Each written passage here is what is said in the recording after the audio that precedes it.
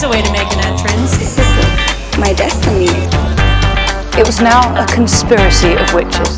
Download Veely today.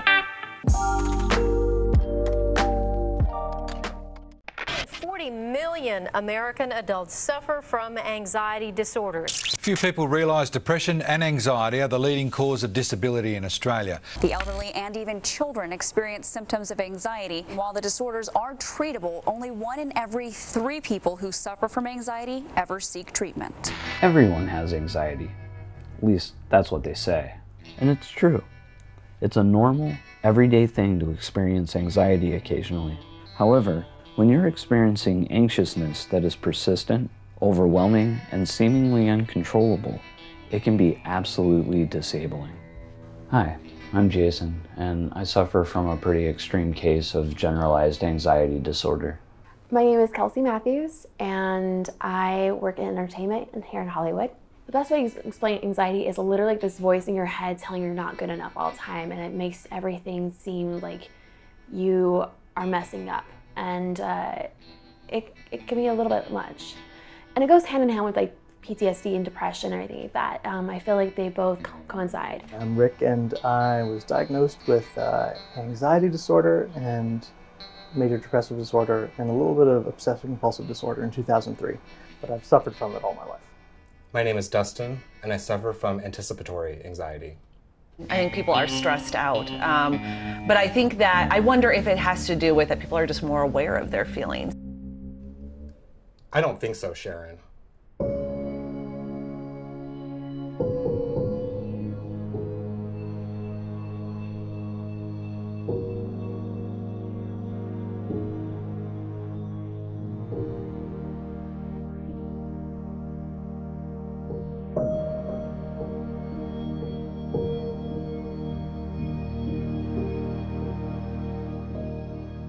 To me, anxiety is my worst enemy. I wake up with it in the morning, I live with it throughout the day, I go to bed with it. I remember having anxiety from when I was very little until now. I'm in my mid-40s. Anxiety has been a constant companion.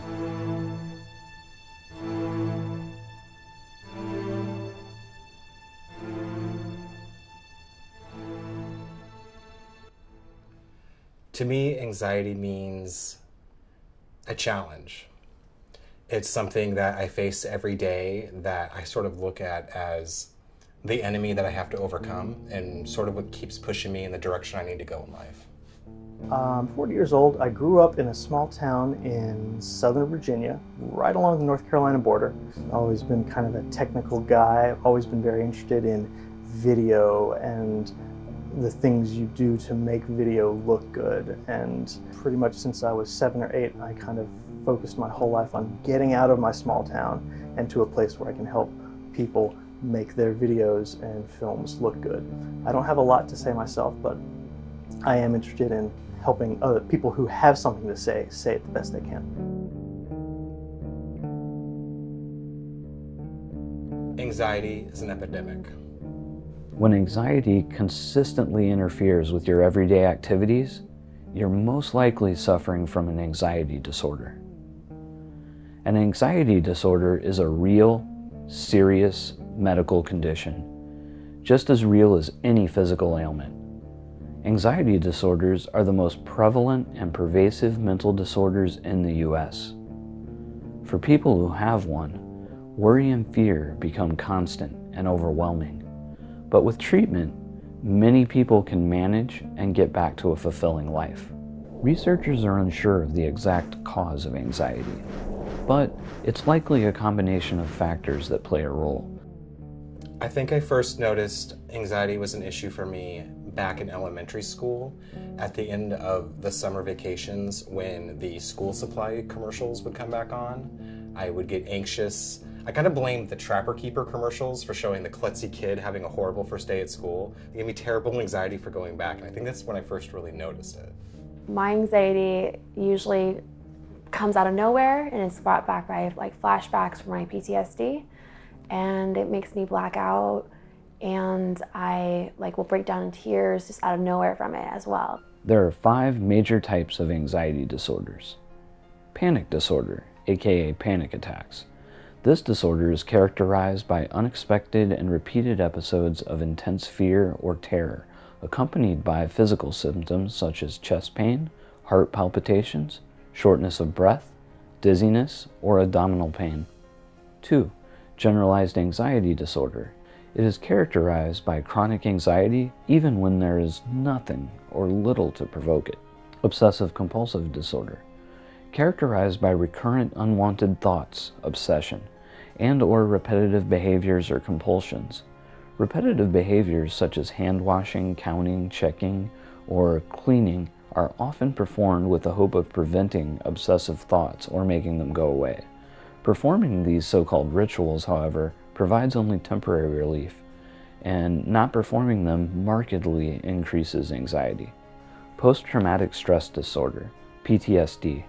PTSD is an anxiety disorder that can develop after exposure to a terrifying event or ordeal in which grave physical harm occurred or was threatened. The fifth type of anxiety disorder is social phobia, or social anxiety disorder. It's an anxiety disorder characterized by overwhelming anxiety and excessive self-consciousness in everyday social situations. Social phobia can be limited to only one type of situation, such as fear of speaking in a formal or informal event, or eating or drinking in front of others, or in its most severe form may be so broad that a person experiences symptoms almost any time they are around other people. Physically, anxiety makes me feel, well, tense. I get numbness in my hands, I get a heaviness in my chest, my stomach contracts, becomes upset, I get headaches sometimes, I have trouble sleeping. I tend to avoid things that make me anxious, and I will feign sleep, and eventually when one feigns sleep, one goes to sleep, so I sleep a lot. Or I will work on things that have nothing whatsoever to do with the thing that is making me anxious.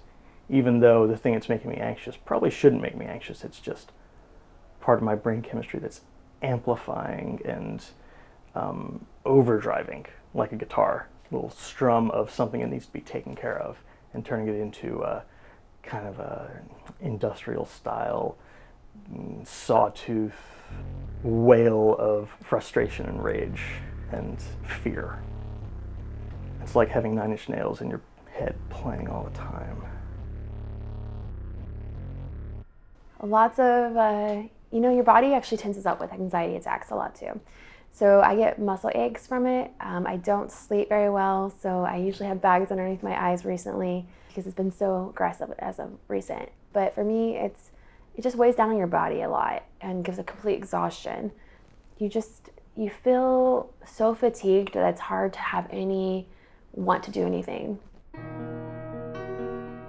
If you have an anxiety disorder, you may also be depressed. While anxiety and depression can occur separately, it's not unusual for these mental health disorders to happen together. Anxiety can be a symptom of clinical or major depression. Likewise, worsening symptoms of depression can be triggered by an anxiety disorder. Anxiety is always there, ready for something to worry about, whether it's how poorly you're doing in life or outlandish things that could never happen. With anticipatory anxiety, it's interesting because it'll be very extreme. I would say it's a 10 when I'm about to do certain things, but then once I'm in the moment for what I was worried about, it completely dissipates and it's pretty much a 0. My anxiety would keep me up at night and leave me too tired to keep my house the way it should be, to have people over and to make personal relationships and to find romantic partners. On a scale from 1 to 10, I would say my anxiety is about a 9. I don't think I've ever had what would be called a panic attack, where it felt like a heart attack or something like that, but I just live in a constant state of heightened tension. On a scale of 1 to 10, I'd say my anxiety was at about a 7 or an 8. So currently mine's like an 8 to 9. And that's because I've had a lot of things that have been triggering me lately with my PTSD, and I seem to have worse anxiety attacks when that occurs. What's interesting about anticipatory anxiety is that it's it's completely, it's subjective to different people because it's based on what you worry about could possibly happening. For me, because I live outside of LA and I often have to come to LA for things, I have anxiety about what could happen on the drive. You know, having car trouble, having my phone, the battery die, I don't know where I'm at. It's a lot of things that I think I realize are very neurotic to worry about, but you kind of really can't help it anyways. And I think that it takes getting within, like if I'm worried about the drive, once I'm actually on the road, it starts to slowly go away because reality sets in that I'm okay and it's not what I thought it was going to be. I was not able to have the personal life that I wanted because I was deathly afraid of screwing things up even though I didn't need to be. I think I first realized anxiety was an issue for me in college. I had had it through high school. You know, I was somebody that was always worried about what other people would think. I would lay awake at night sometimes just worrying about the day-to-day of school, like, you know, way too much. I'm a survivor of domestic violence and still dealing with my ex and court stuff. So whenever that happens, I get overwhelmed a bit just because it brings like all those past traumas and it can be a little bit much. And so then my anxiety just takes over. The other night I had an event to go to and I was trying to do my makeup and just putting it on, I started breaking down crying because I had like a flashback just out of nowhere. So it's like little things like that, and the anxiety just kind of overwhelms you and it doesn't want to make you go anywhere. You just want to hide away in your covers. Well, I mean, thinking back to like my childhood, I feel like a lot of it is just, it sort of like was little things. Like I was thinking about this earlier actually. My parents are divorced. They divorced when I was a really young age, and I didn't see my dad a lot. And I remember when I was really young, on his weekends to come see us, which was maybe once every couple months, there were some times when he didn't show up. And me and my sister would be waiting at the screen door for him to show up for hours on end sometimes, and he wouldn't come. And I think that that's actually sort of like what really instilled in me that I have to worry about things, that things may not go the way that you want. And I think that then once I got more into school, you know, as the years went on and I got older, it started to morph into other forms of anxiety. And my life was going very, very poorly in early 2003. The anxiety was really an anchor holding me down, with just me having my nose and mouth above water, barely, and sometimes popping underneath and then trying to pop back up. It was a very dark and scary time in my life. For me, it gets so bad, like the smallest little things will trigger you. Like just driving, like you become really tense. My dog, if she just pulls a little the wrong way, I get overly anxious about it and it makes me upset. The things that most people would not get upset about now become just like 10 times worse for me. But then like when there's like the things like my PTSD triggers, then that actually makes everything like just tenfold. So I feel like it's more so like if, it just depends on if I'm being triggered by something. But I'm always like super tense now, and everything kind of like makes me a little bit edgy. It was when I started college that I first noticed the debilitating effects that anxiety could have. You know, all of a sudden I was having trouble getting out of bed. I was having trouble concentrating on studies. I was having trouble going to work. I would get really anxious in social situations. It seemed the older I got, the harder it was.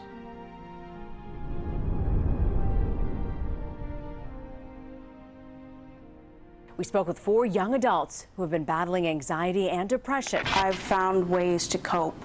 The therapy aspect of it is huge. I'm on antidepressant. I decided that I would try my best.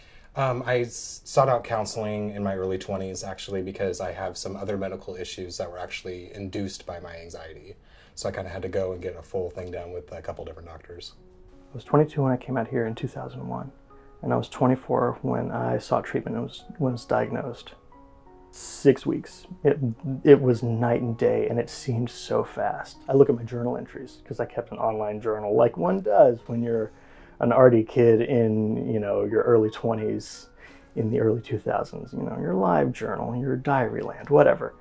I looked back at my online journal entries, and during the depths of anxiety, there would be words and pages and expression. I mean, I'm talking graphic design in these diary entries that I was showing myself in what bad shape I was. And within about 6 weeks, my entries became much more matter-of-fact and positive, and dwelled less on how I was feeling and the negativity of that, and just more on what I was doing. With occasional flashes of, I can't believe I've come this far, but most of the time I was just living my life again and not really dwelling on how bad it had been, which I think is the goal of any successful treatment, causing the body and the mind and the soul to forget how bad things were, especially for anxiety, when the disease itself is always there, promising to remind you of how bad things were before and how bad they could be in the future. Anxiety makes it to where I have trouble performing even the simplest tasks. I will put off going to the grocery store because I don't want to drive. I'm honestly scared to death to drive. Like, I won't take unprotected lefts. Like, if I pull out onto a main street and you have to go left, I won't take it. I was an easygoing person, pretty bubbly, pretty happy all the time. I just went with the flow. I never really had like set plans for things. I kind of would just go on a whim. And now like I have to have a schedule with what's going to happen, or I get super high stressed. It's really changed my life overall, and it's caused my body to have body aches, everything like that, where I had to get physical therapy for it, and it's caused other health issues, and I wouldn't wish it on my worst enemy. I always knew I wasn't normal, but that word is so loaded with connotations, especially in the mid to late 90s. No one wanted to be normal. I just figured I was sensitive and had other things on my mind. It was never something that held me back or presented a major problem until my senior year of college. I lived by myself in a dorm. I had the entire room to myself. I had it decorated the way I liked. I didn't have to share a schedule with anyone or share any living space with anyone. It was just kind of me, and I could do what I wanted, research what I wanted. I was able to run the student television station from that room, and it was nice because I didn't have to kind of show myself or face problems. I could kind of deal with them from a distance. And that's when I started realizing I was spending a lot of time on the couch, immobile, just waiting for the ability to get up and do the thing that needed doing, whether it was washing clothes, vacuuming the carpet, writing the paper, editing the documentary, anything. And that's when I first realized this isn't right. There is something wrong with me. The anxiety got really bad for me in high school. I was bullied a lot. I came out as gay in junior high, so high school wasn't particularly awesome for me. So I had a lot of anxiety then that then sort of morphed into physical problems, like with my stomach. I ended up getting irritable bowel syndrome, and that was because of the anxiety. And so it's frustrating because I often now have anxiety over having IBS symptoms, which were brought on from the anxiety. So it's one of those catch-22 things that it's really difficult to manage, but you have to stay rational about. Sometimes just getting out of bed. Getting out of bed. Sometimes just brushing your hair, or, just the smallest little things, like taking my dog out. Like, I get anxious about that. Like, running into somebody, having a conversation whenever I'm dealing with these things in my head. Even going to sleep at night, I don't sleep very well because my brain is running 24/7, telling me what I need to get done or what I did wrong today. I don't know, like those little things, like you take for granted, because back in the day it was like no big deal, and now I feel like I'm just constantly on edge. When I was lying on the couch sweating, shaking, avoiding, and just trapped in a loop of thought. My thoughts would also always come back to this face, this giant face of a housefly with its compound eyes and its antennae and its mandibles. And it would be thinking to me, you are me, I am you, this is what it will always be, buzzing around, not accomplishing anything. Anxiety affects every area of my life.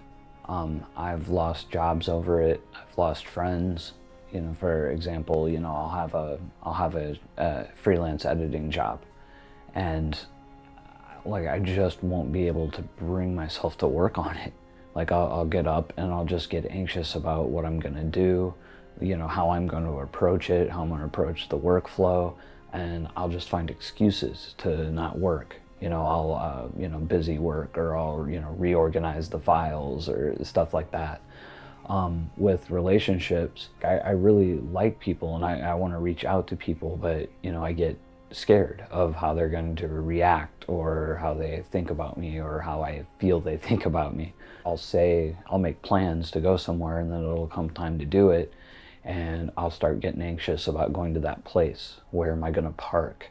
You know, how much is it going to cost? Is there going to be too many people there? You know, I'm not going to like it anyway. I might as well just stay home. And then 9 times out of 10, I just end up staying home. And, you know, eventually people will get tired of trying. You know, they won't want to hang out with you anymore, and, you know, you'll lose friends. And I've lost many like that over the years. So at home life, my poor pup, she's a service puppy, so she's very in tune with me.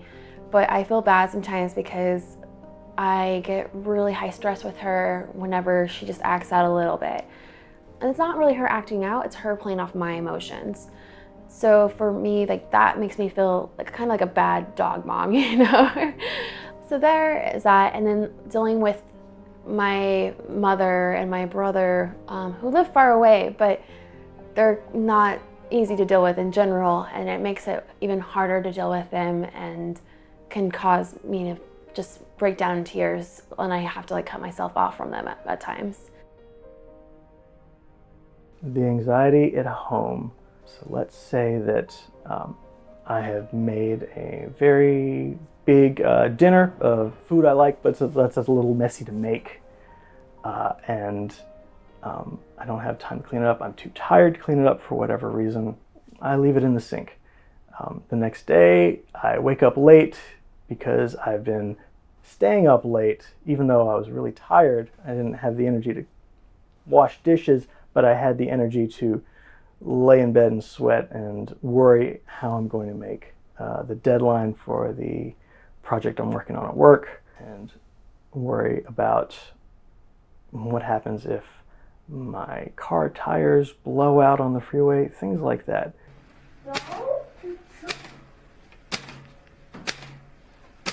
The anxiety was comorbid with kind of an obsessive compulsive disorder. And I'm told this is often the case. Anxiety is comorbid with other serotonin-related diseases, as you know, it's thought of currently. So with depression, you'll find anxiety. With obsessive-compulsive disorder, you'll find anxiety. Anxiety just kind of, I don't know whether it's an effect of the major disease or the thing that kind of causes the major disease. Work is one place where you have to be able to concentrate, take in information, and decide the best course of action with a clear mind. Anxiety at work can be a big obstacle for all these things. 72% of people who have daily stress and anxiety say it interferes with their work dramatically. Some of the main culprits of workplace anxiety are deadlines, interpersonal relationships, staff management, and troubleshooting. To reduce the role of worry in our working lives, we need to become more tolerant of uncertainty. We cannot avoid it, and the time we use trying to counter it can be very counterproductive. And then work life, it gets really overwhelming. Like, if I mess up on something, I punish myself now. Like, I punish myself so hard. I could be working on a project and I just make one little mistake and everyone's like, oh no, it's fine. For me, I will keep apologizing the rest of the day for it because it's on my mind. It was definitely interfering with my job. My superiors had noticed and had said, I don't know what's going on, Rick, but you need to do something about it, and soon. It affects my work the most because what I do takes a lot of guts. I have to present myself to a lot of people. I'm judged by a lot of people. I have to be able to manage important situations under really stressful conditions. So I would say that if I was to give in to the anxiety, it would be completely crippling. There's times too when I do have to give into it because it's so overwhelming and I end up missing out on certain things in life. But when it comes to my work, because my career is so important to me, I kind of make that the challenge I have to overcome every time. So while it's really, really difficult for me sometimes to do certain things in my career, it ends up being that much more rewarding when I can get through it. My anxiety at work would have me planning for things that I didn't need to plan for, and not focusing on the job at hand and focusing on things kind of down the road, and not in a very productive sense, but again in the sense that it's something I don't really need to worry about, and that would impact my present work that I should be focusing on. So my work performance was not the best for the first 2 years of my career. And it all kind of snowballs, you know. If your work performance isn't the best, you don't get a raise, but rent goes up, then you have to worry about how you're gonna make that extra money. You don't get to go out with friends as much, and you don't get to network and meet people. So it is kind of a vicious cycle, to use that old cliche. In American capitalism, you don't really have to have a reason or a real reason to lose a job. I have been laid off before, and I am positive that my anxiety contributed to that somehow. I definitely have lost relationships because I have been worried about them, and my anxiety will prod me to either avoid the source of my worry, my friendship, or latch on like a cheap suit and be all over them and kind of chase them away. It goes both ways, but I've definitely lost relationships over anxiety. I was actually supposed to work with a pretty big band. They were going to have me working their merch table, and it was going to require me to travel out of state. And at the time, I was living back in the Midwest, and I actually used to have some travel phobia, and that was part of the anxiety. And I ended up last minute backing out of the gig, and it really upset him. And I, told him that it was because I was sick, but obviously it's because of the anxiety. But the thing about anxiety, I think, as an adult, is a lot of adults feel embarrassed to talk about it. Like you feel kind of, I don't know, like a dork being like, oh, my anxiety. So you end up usually making up another excuse. And I think that that's what's really important about this documentary, is that people need to understand that that's really how it works. So I have noticed in some of my interns and entry-level coworkers the same signs of having an untreated anxiety-related disorder.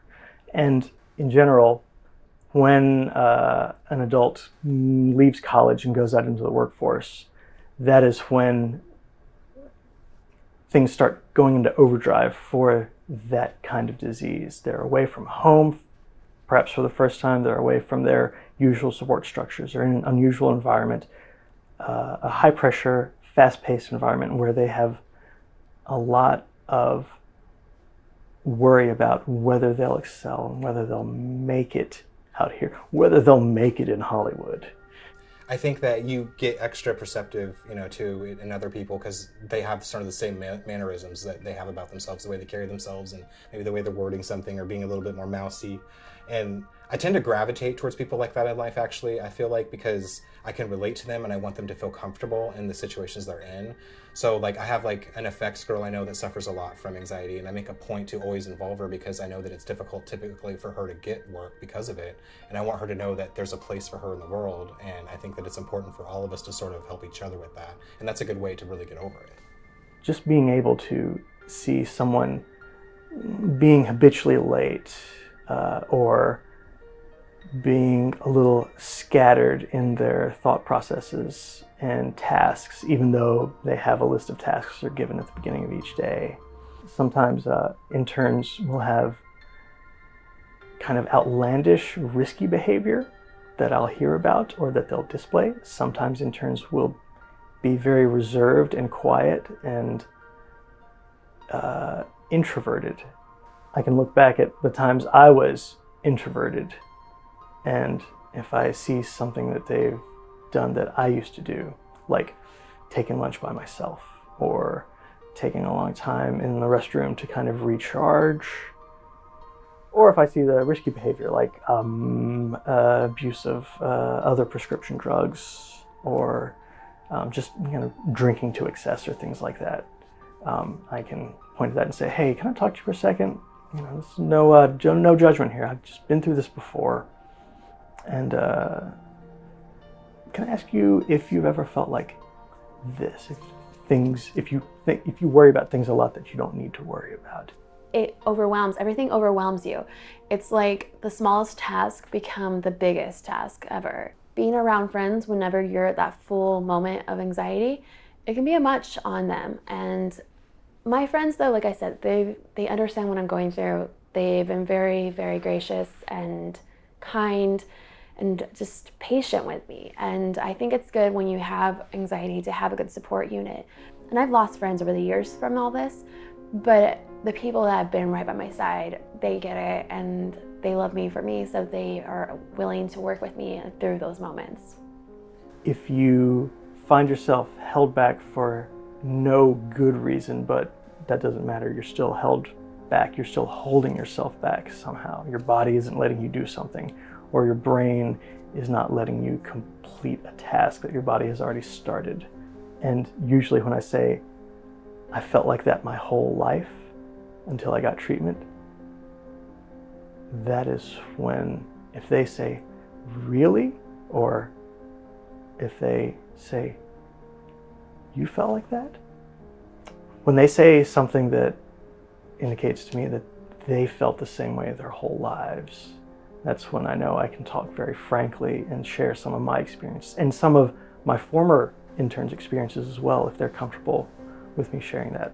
Having said that, I generally do not discuss it with coworkers above my level unless we are friends outside of work. There's not as much stigma with having an anxiety disorder or a little depression or a little OCD. Some firms actually look for people with those traits that those diseases can bring out, because it may mean that they're detail-oriented, and if they've been in the business long enough, it generally means they can handle and manage and control it and use some of those traits and behaviors to their advantage and then to the firm's advantage.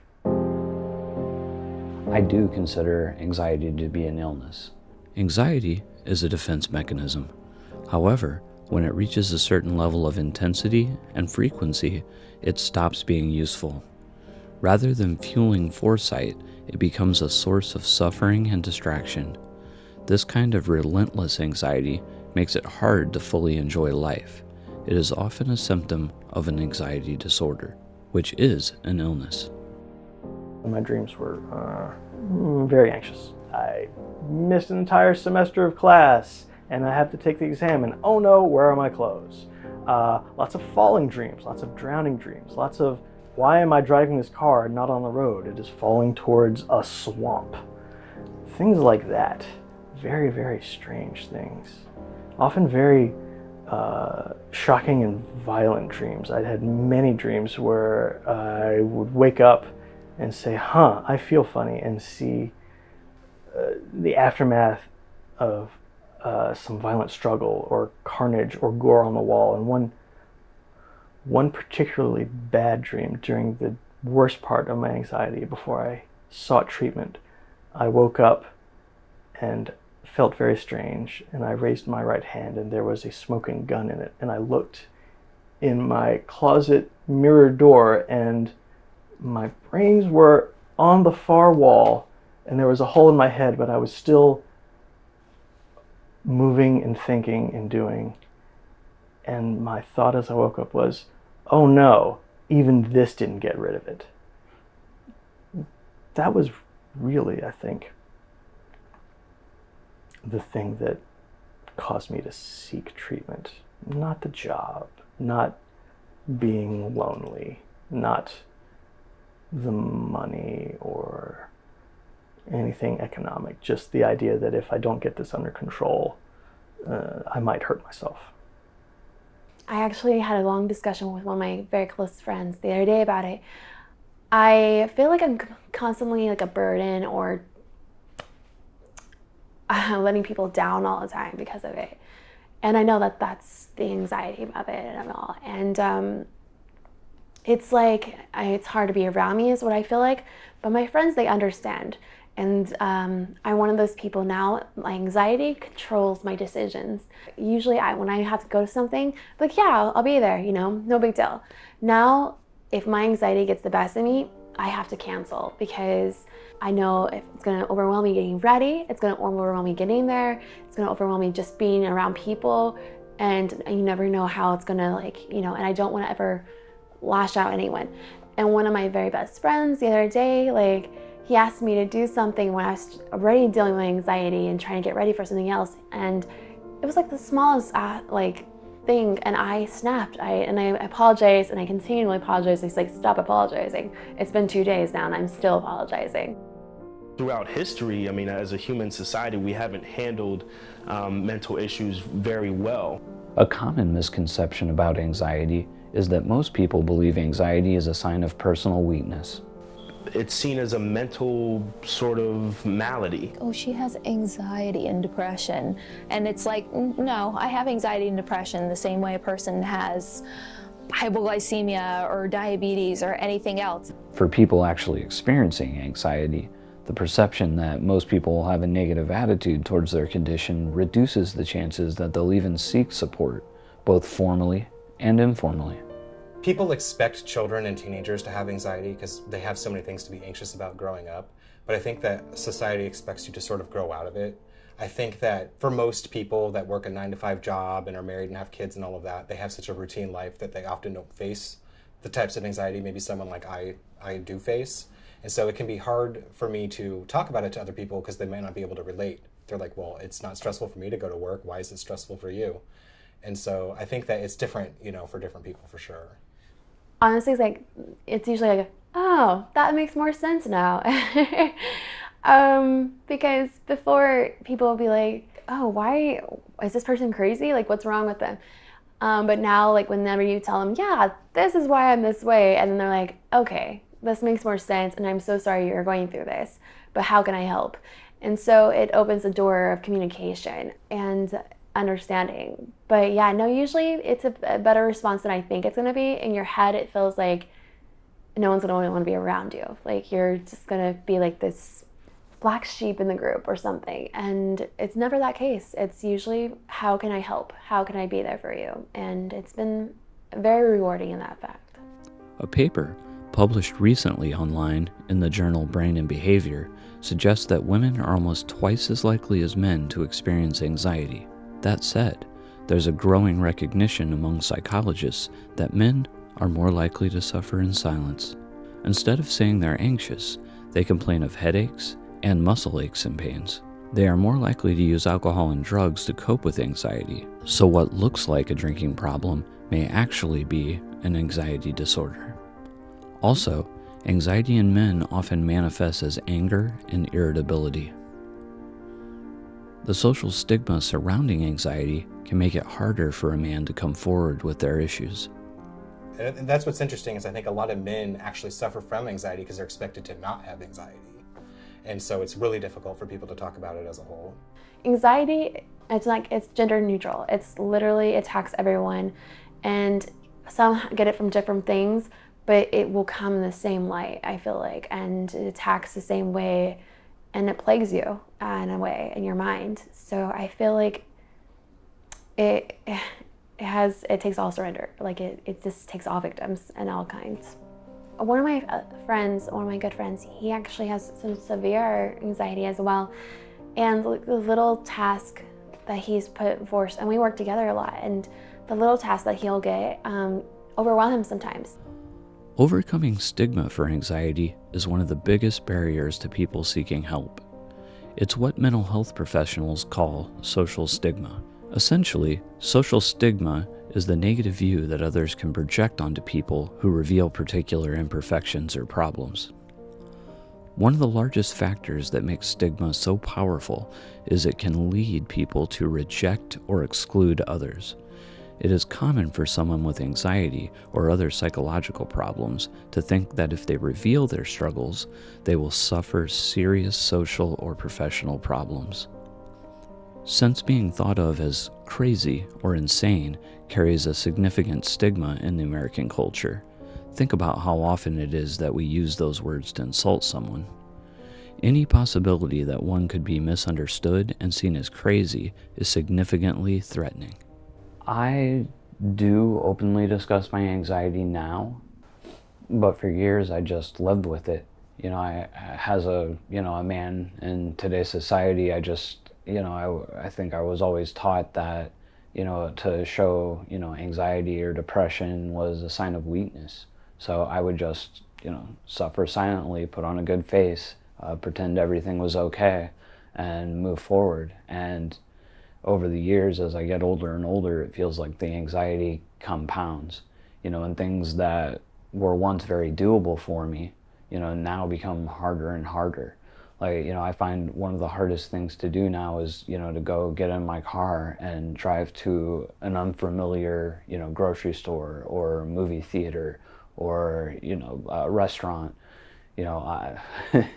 I'll spend all kinds of money on, DoorDash or, Ubering places just because I'm too anxious to drive, which, begs the question, why am I paying a car payment? So I will openly discuss anxiety with friends and coworkers at or below my level, especially entry-level employees or interns who I think could benefit from some of my experience. I'm pretty good at telling when someone has anxiety because I've been through it and I know the signs. And I've heard some of the same thoughts in my head coming out of some of my interns' mouths. And immediately I say to them, hey, let's talk about this. All right, the work can wait for a second. We need to focus on you because you can't do the work if you're not working at your best potential. I'm going to tell you my story, and I want you to tell me if this seems familiar, because it is something that can be treated successfully and that you can manage and work through and in some cases overcome. There's such a stigma. I think that people look at it almost as like someone who has anxiety has problems, or they're difficult, or they're going to be complaining a lot. And so because I'm in a position where I have to really put myself out there for people and I have to appear to have such confidence, that I just don't let the anxiety show. I'll do whatever I can to not show it. A key element in reducing stigma related to mental health is for everyone within the community to have a good understanding of anxiety. Anxiety disorders are the most common mental illness in this country. We can all relate to that tense, distressed feeling, but what causes so many people to live with fear? I have not really done therapy on the regular. I've had a couple of consultations. I think that that's something, though, that I should probably do. I would seek therapy if I could find the time and the money for it. Many people with anxiety never seek help. Despite the importance of mental health care, many people are afraid of being stigmatized if they admit they need help. Not being able to pay for treatment is another big issue.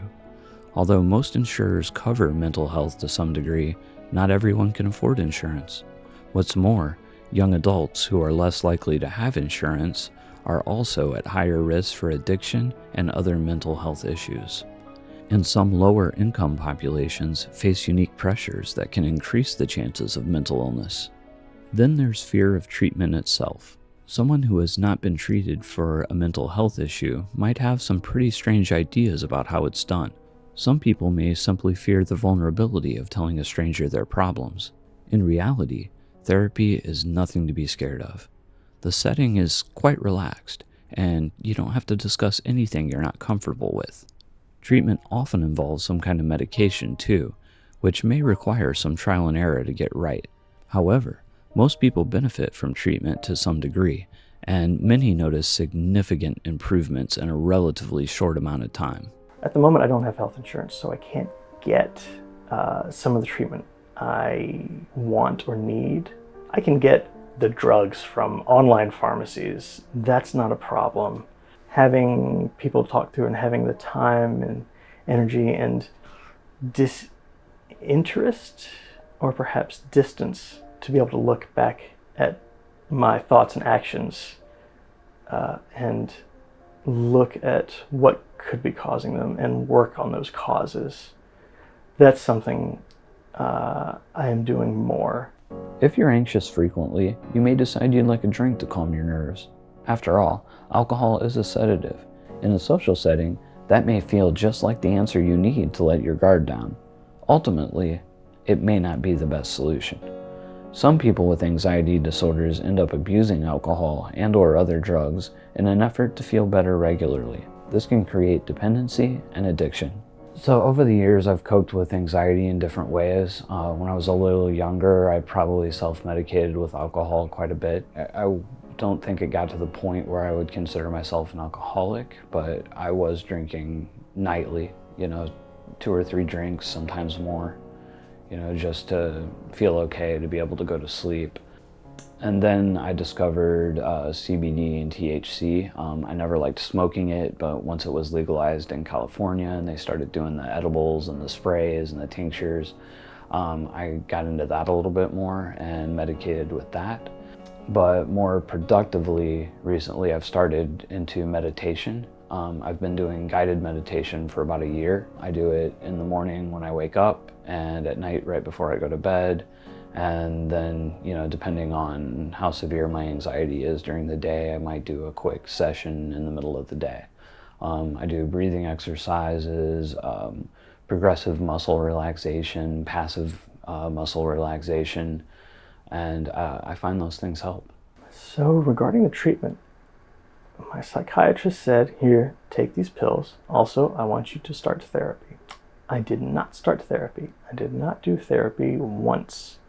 And what I did find was that once I was being treated successfully and effectively with the SSRIs, I was able to look at past behaviors and kind of maybe not give myself therapy, but look at the motivations and the patterns of thinking that were in evidence and find ways, very effective ways to get around those. So at least I have that going for myself, which is nice. Yeah, I openly smoke marijuana now. I actually, and I've never publicly said this, but I smoke an average of about 8 times a day. Anybody that's known me in the last 20 years hasn't seen me not under the influence, actually, because it's what got me through college. It's what got me through all of the situations I'm going through now because, and there's a popular medical discussions about it, but for me, when I smoke marijuana after I eat, it's my digestives that I have problems with. So if I smoke after I eat, it calms my digestion, which calms my anxiety. And so because of the IBS symptoms, I can't eat full meals also, so I have to have something smaller every 2 hours. So essentially I have to smoke pot every 2 hours after I eat, but that's sort of what keeps me on the same calm level. I like to go on hikes to combat it, although recently, just deciding to go to the park to hike, driving out there or walking out there, sometimes I'll get nervous. So a new thing I've been trying is transcendental meditation. It's been helping quite a bit. Then there's other times where I just sit in silence. Sitting in silence, focusing on my breathing, on my heart rate, which is part of the meditation part too. But just sometimes doing that and just recentering. I do often meditate. I've tried meditation. I've actually been to 4 different doctors for the IBS symptoms. I've done everything from pills to meditation to marijuana and drinking. And I found that meditation works really well for me, but because of my profession, I often don't make enough time for myself to really get in the zone. You really have to be fully committed for meditation to work. So for me, sometimes it's easier to just load a bowl, smoke, and then go back to work. My biggest thing now is if I write it out, I started a blog to journal my journey. When I write it down, it seems to relax me more because I'm releasing whatever is plaguing my mind at that moment. Yeah, I do exercise, and that does actually help. I noticed that physical activity helps a lot because it gets your mind off of what you're thinking about. So walking and hiking has really helped me a lot. But sometimes you just gotta let the tears come. Sometimes you just gotta like just sit it out and let it come out. My dog, she's the biggest support for me. She knows what to do. And if I didn't have her, then I don't know what I would do. But I think that right there, I think for people who have anxiety, having an animal is key because they do help. A lot of it is just constantly reassuring myself because it's like you're self-aware of it, like you realize that the thoughts that you're thinking don't make any sense and that to you it's so dumb to be worrying about it because you know it's not that, it's going to pan out that way. And I think just doing so much that causes anxiety and pushing myself through it, sort of like getting on a roller coaster, like when you're afraid to get on the roller coaster. Once you've got off it, it's exhilarating and you're so glad you did it and now you're not as afraid to do it anymore. So I think that with time, although I still have anxiety, it's sort of like more and more manageable because I can be rational about it the more I do something and realize, look, you've done this 10,000 times. This is exactly what happened. Why are you worried? Stop worrying about it.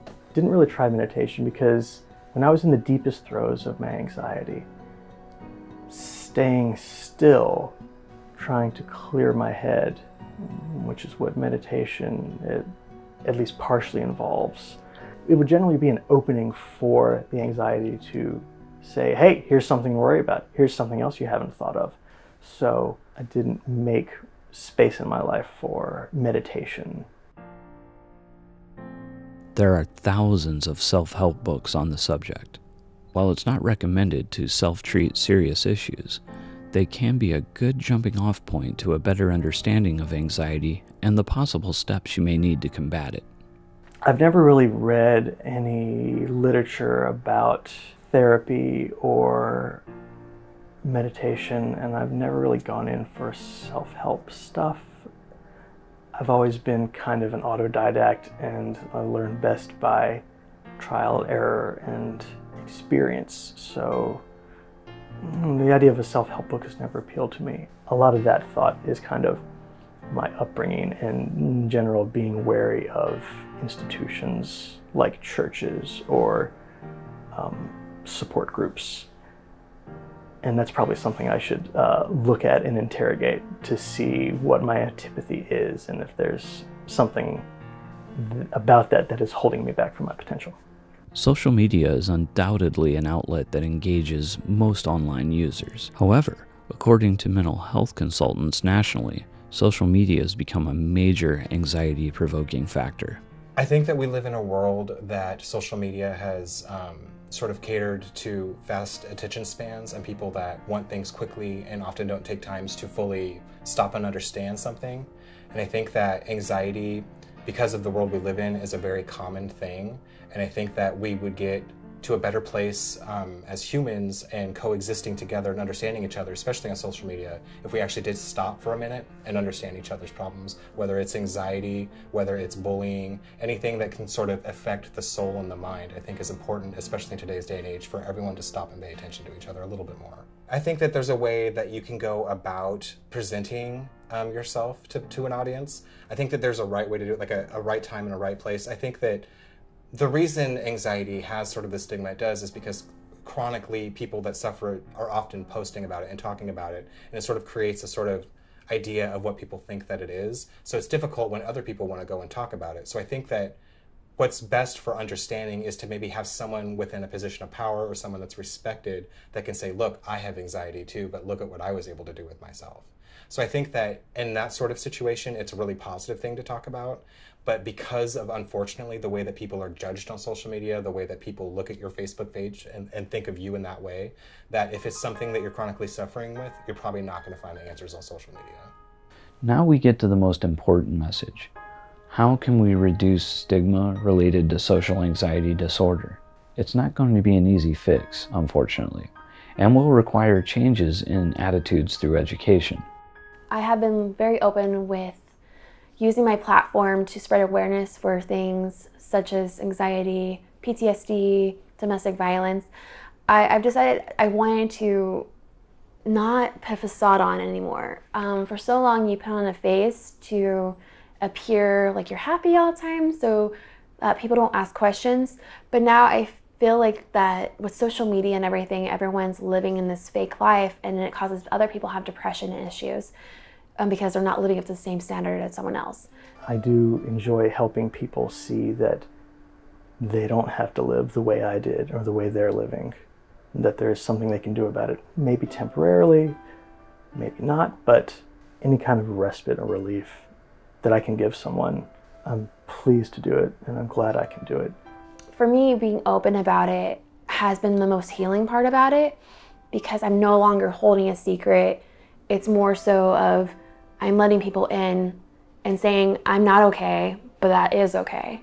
And it's allowing others to reach out to me too, and it's created like a support network of people. It also explains why I act certain ways too. Like, you know, sometimes you don't want to talk about it like when you're going through it, but if people already know that you're dealing with these things, then they can accept it. If I could go back and talk to myself when I was at the worst part of my anxiety, I would tell myself the same thing I tell my interns and entry-level coworkers who I mentor, that this is something you can get through.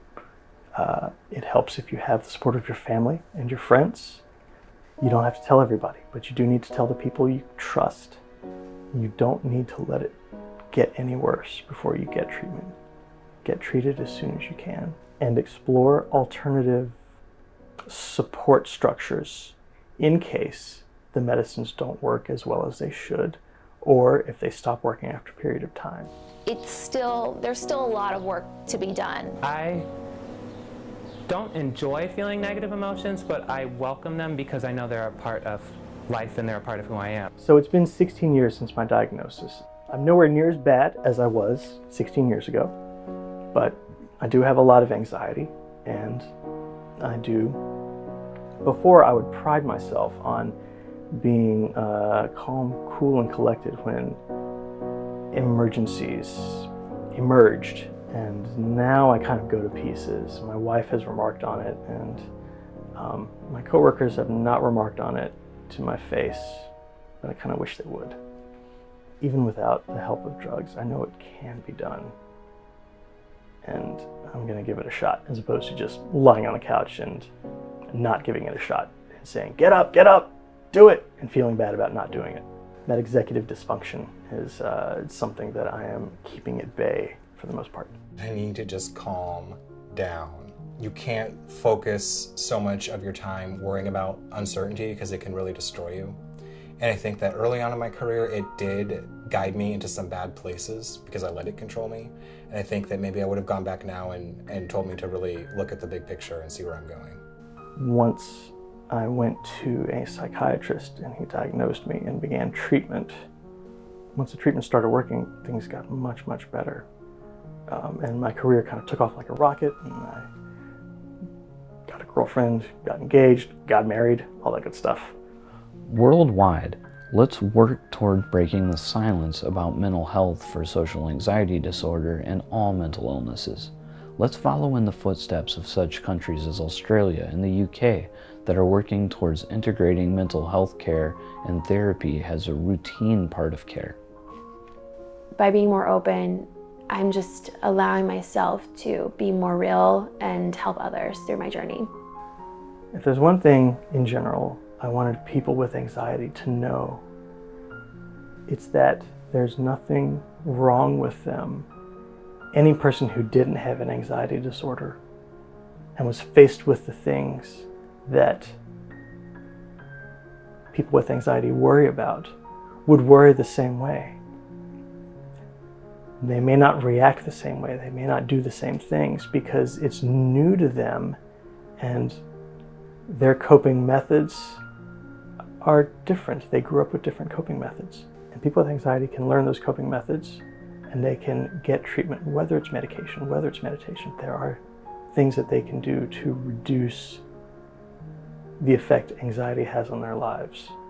One of the biggest things I've learned through my journey with healing and everything that I went through in the last couple years is being open. Someone might need your smile more than you need your tears. I'm working my way to becoming a less anxious person, and I think you can do it too.